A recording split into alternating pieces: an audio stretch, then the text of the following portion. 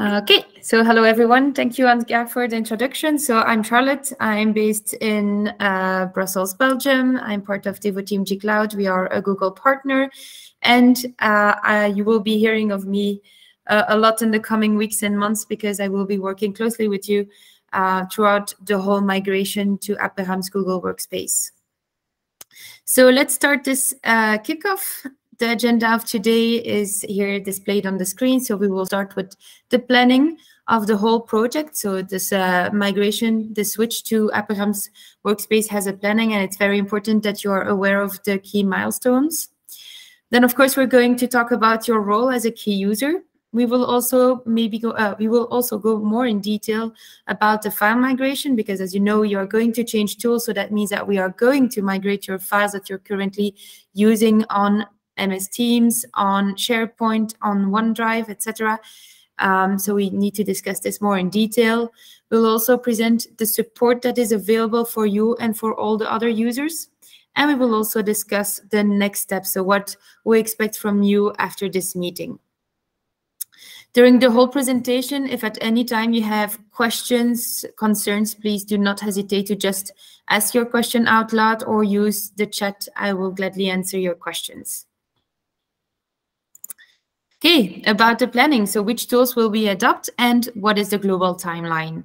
I'm sure that this slide you have already seen, but it's always good to have a refresher. So these are the tools. So on the screen, you have the tools that you're currently using and the tools that you will be using in the coming weeks and months. So let's start with the communication tools, the first tools of Google that you're going to adopt. So you're today using Microsoft Outlook and Microsoft To-Do lists. In the future, you will be using Google Mail, so Gmail, Google Calendar, Google Tasks, Google Contacts, and Google Keep for Notes. So those are the future communication tools. Then, of course, we also have the collaboration tools, so tools that allow you to have meetings, to organize your files and folders and share them with your colleagues.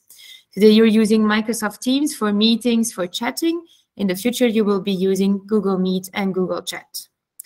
For your files, folders, organizing your content, you are today using SharePoint and OneDrive. In the future, you will be using Google Drive. In the Google Workspace environment, there is also a solution for a whiteboard. So today you have a Microsoft whiteboard to do some brainstorms. We have a similar tool in Google Workspace, which is called Google Jamboard. Then, to create the content that you're storing on SharePoint, OneDrive, etc., you are using Word, Excel, PowerPoint, and OneNote. All these tools will be replaced, or in combination, you will be using Google Docs for Word, Microsoft Excel and Google Sheets for Excel, PowerPoint and Slides for PowerPoint, and OneNote will remain if needed. The business applications such as Dynamics, Microsoft Finance, and Power BI will remain available.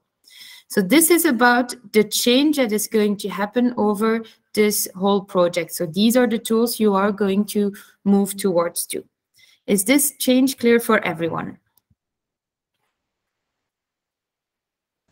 Yes. Stefan Grenche, have a question. Okay, I don't think that was it. No, it's fine. Wrong button. All good. Okay, so about the timeline, our project is split into two important phases. The first phase is the communication phase, and the second phase is the collaboration phase. We are going today focus on the communication phase because it's the first one coming. So the communication phase, during that part of the project, you will be adopting the communication tool. So Gmail, Google Calendar, Google Contacts, etc. This phase is split up into three parts. First part is core IT. So your colleagues from IT teams will be migrated towards Google Workspace first. They are basically testing that the migration went well and that the tools they're using are also fitting their needs, to make sure that the other users who will be migrated later have also a good experience. Then we have the early adopters, and you are the early adopters. You are the key users.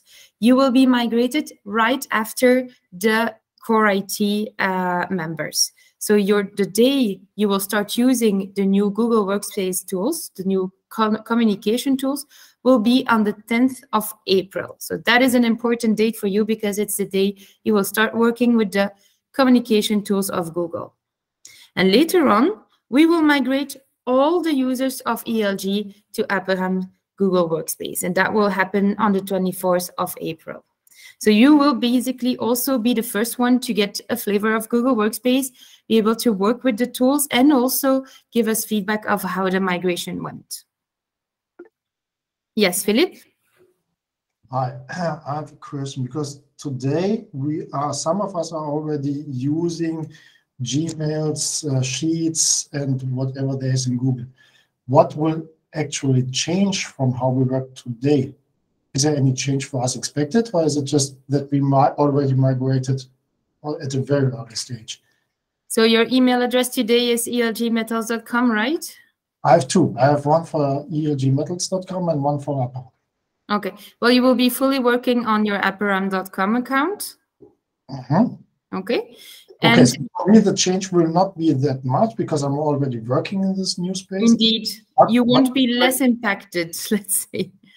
But I already have a lot of questions because I'm not familiar with the system. I never had the training. And in my daily work, I'm facing some problems. When can I address this one? Or is there a training plan for us to better work with that one? Of course. So because you're a key user, you will get a training before everyone. The training is going to take place on the 22nd of March. You will get the invitations today. And during the training, it's a 2-hour training. We go through all the communication tools in detail, not yet the collaboration tool, that's for later. And then you also have plenty of time to ask your questions. Yeah, thank you. Okay. Maybe as addition to lot, Philip, you will see all your old emails in Gmail as well during that day. So we will transfer all the emails and data currently in Outlook also to Gmail. So this will be present at that date. And you will receive your new emails directly in Outlook. The calendar will be there. New emails will arrive directly in Outlook. So this would be the main change for you, which is not the case today. Thank you, Ansgar. Will our calendar history be transferred? Yes. Yeah. Thank you. Okay. So 10 of April for key users, 24 of April for all the other users, and then we will start the collaboration phase of the project. We're not going to go too much in detail about the collaboration phase, but what is important here is the green block that you see on the screen, analysis workshops. So even though we are still in the communication phase of the project, we are already going to come to you to prepare the collaboration phase. And that's why we need the key users, because of course files, we cannot migrate them just like that from the Microsoft environment to Google. We really need to understand how you're working today, how you would like your files to be migrated. So that's why we need also key users to understand your way of working and the best way to migrate your content. So those analysis workshops, they will already take place as soon as we can, so in the coming weeks, so that we are prepared very early with the collaboration phase. Okay for everyone?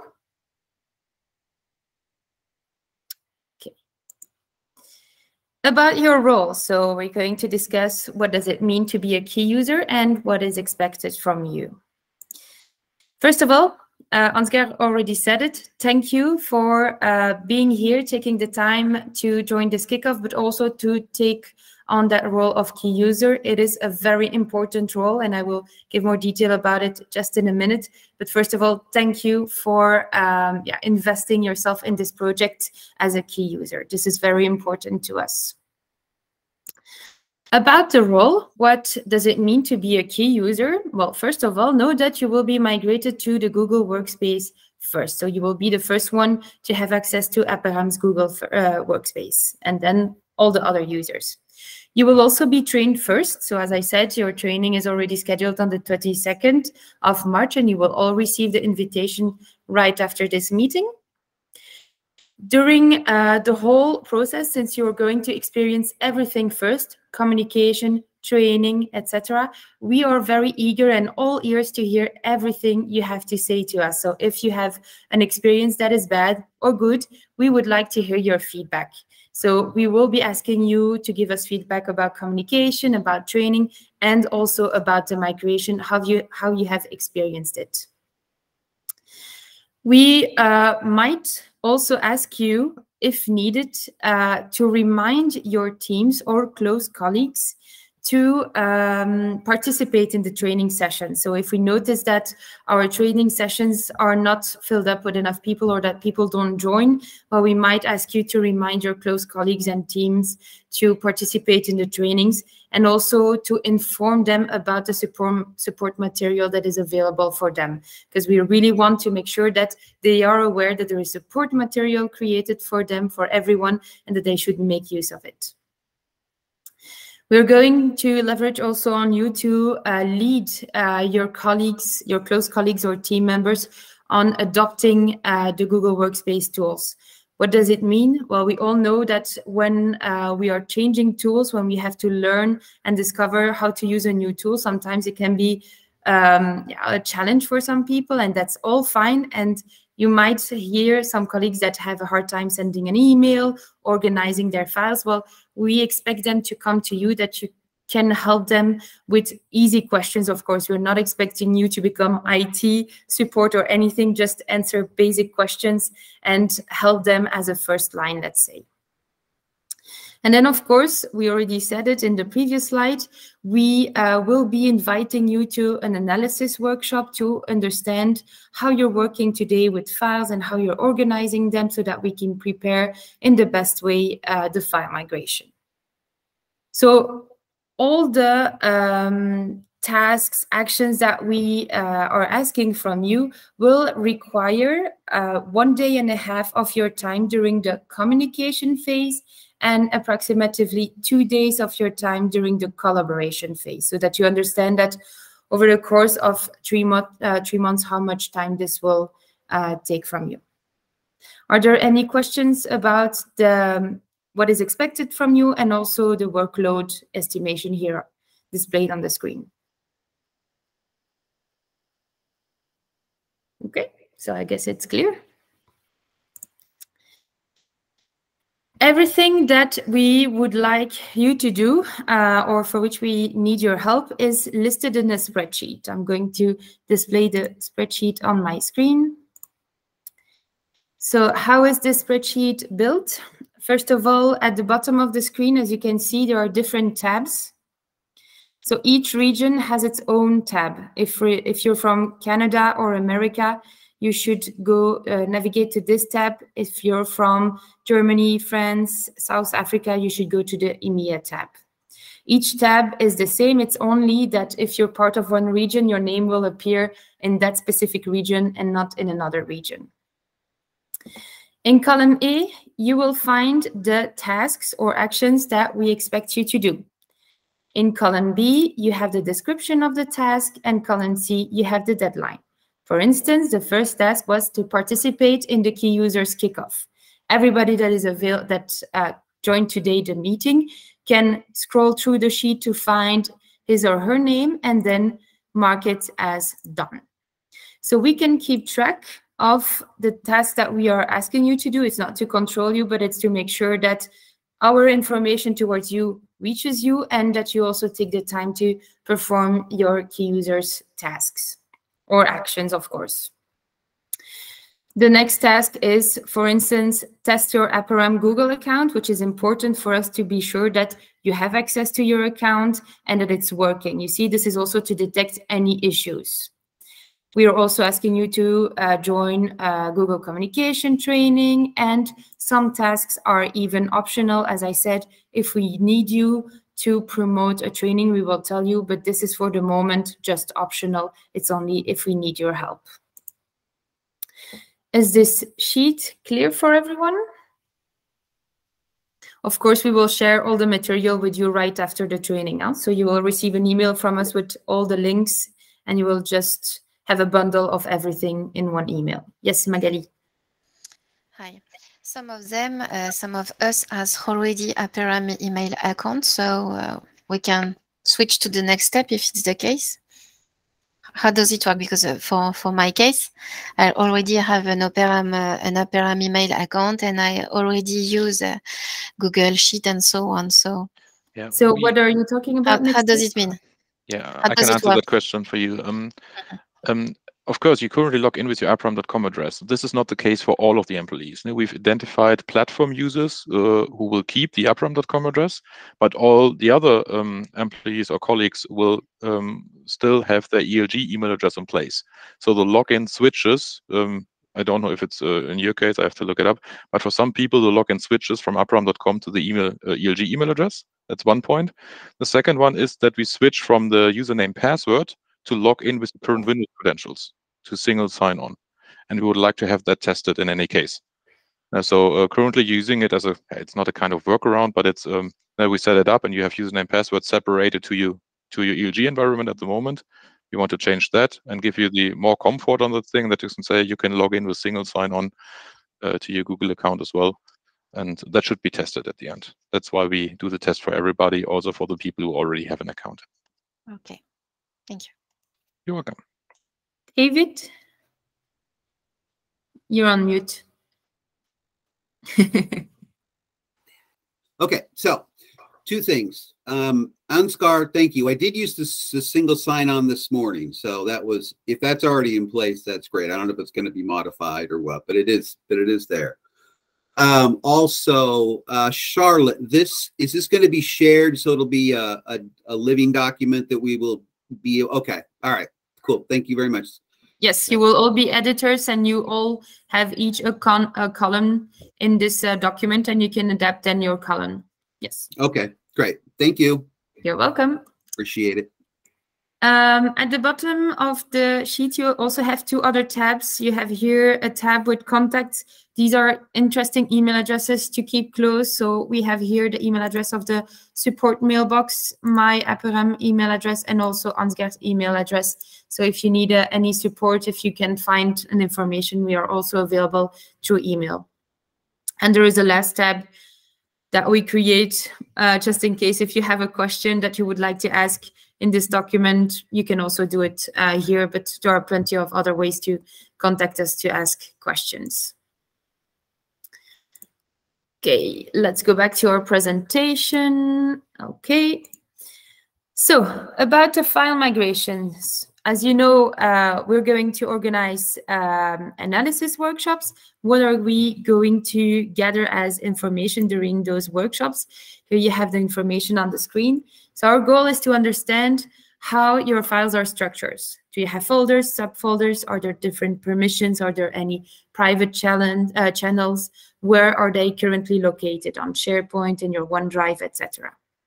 We also need to define the complexity of your files, because you probably have Excel files with macros, or Excel files that are linked to each other, or that are oversized. All that information we need to know. And we would like also to understand what is your ideal file structure for the future. Are there files you want to archive? Are there files you don't want to migrate? Are there folders you want to merge, etc.? That is all possible. So this is all what we are going to ask to you during the workshop. So you don't have to prepare. It's not a test or an examination. This is really for us to understand how you're working.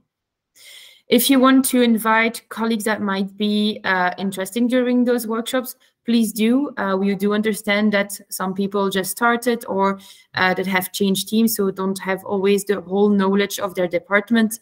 So if you have colleagues that could be interesting in those workshops, you can definitely invite them as well. Magali? Yes, again me. That's okay. Do we have to know all the different structure and all the different way we work?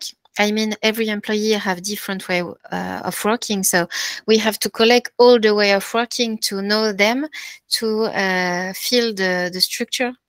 We are talking only about shared files, not the files that are on their OneDrive.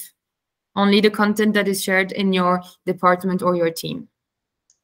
Yes, but what is the definition of shared? Because it can be very large, or Yes, so we will prepare.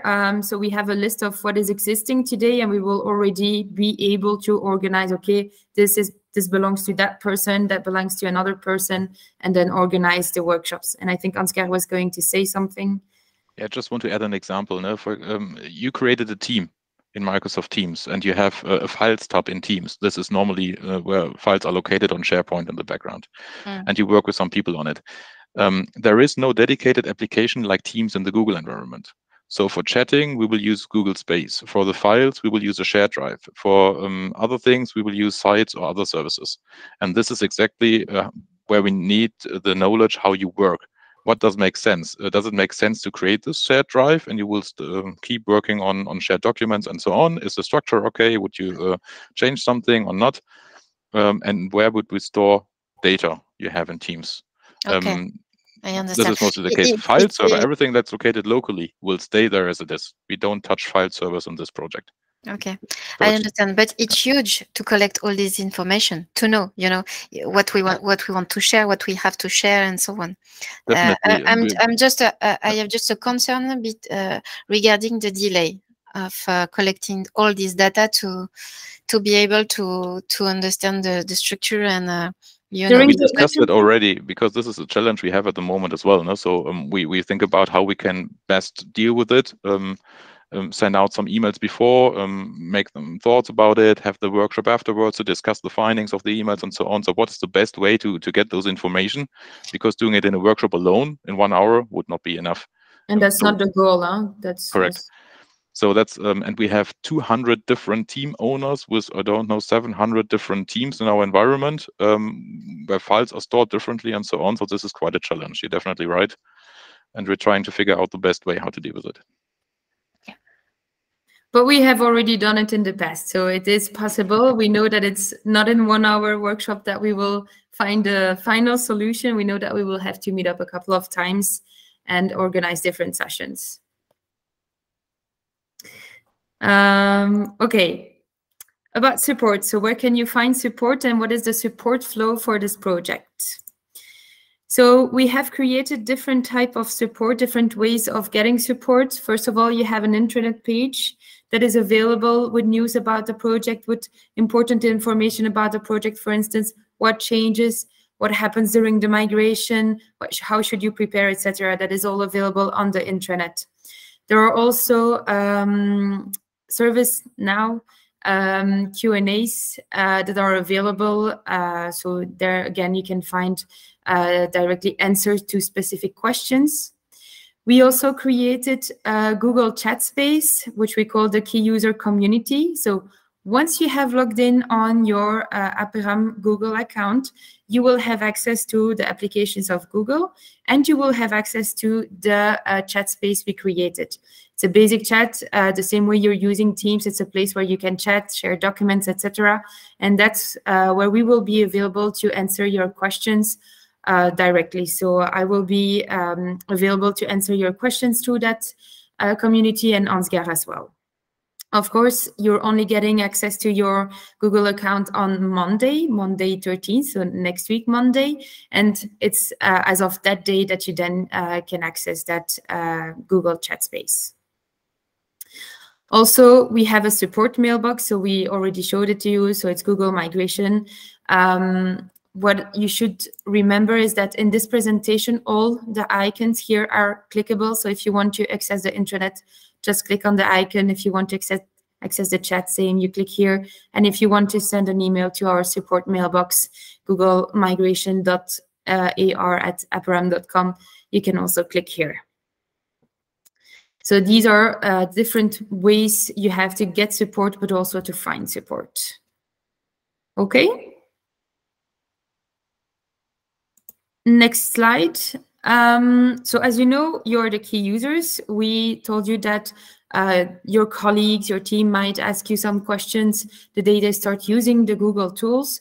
Of course, we don't expect you to solve issues. What we expect from you is to help them if they are, they don't know, for example, how to send an email, how to create a new document, etc. So what happens if somebody doesn't know how to perform a task or an action? First of all, we are going to tell those people to check the intranet page. That should be the first reflex. Always check the intranet page and also the FAQs on ServiceNow. Then, of course, you will be the second line of support. Let's say you will be answering their questions if they can't find information on the intranet page. And if it's a task or an action you don't know how to perform, and that is all okay, it's also new for you, you can't know everything, you can ask the person that is requesting for help to send us an email via the support mailbox. Now, if somebody is having an issue with a tool, so if you are trying to perform a basic action and the tool is preventing you to do that action, or you are experiencing a migration issue, well, this can go directly via email to the support mailbox. For really issues that you might experience that is not a functional issue, but really a technical issue, you can send directly emails to us, and we will gladly help you further with your request.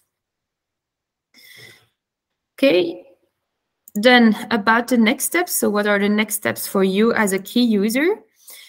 On Monday, as we said, you will receive access to your new aperam.com account. So we ask you to test your account to make sure that you can log in and that it's working. So that will be possible on Monday.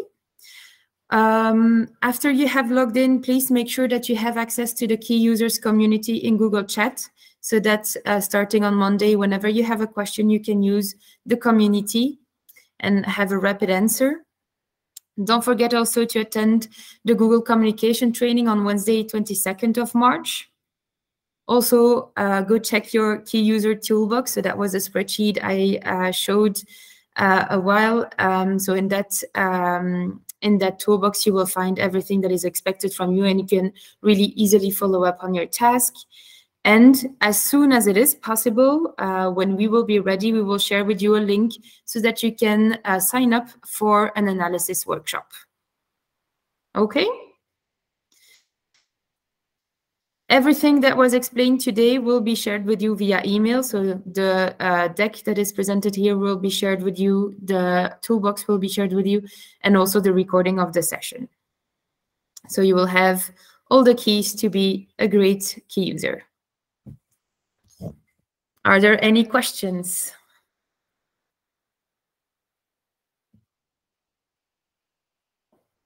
Is everybody comfortable with what needs to happen? Okay, well, thank you for your time and thank you for attending. Yeah, looking forward to working with you. Have a great day, everybody. See you soon. Thank you. Thank you very much. Bye. You too. Bye. Thank you. Goodbye. Thank you, everybody. Have a great day. Bye-bye. Thank you.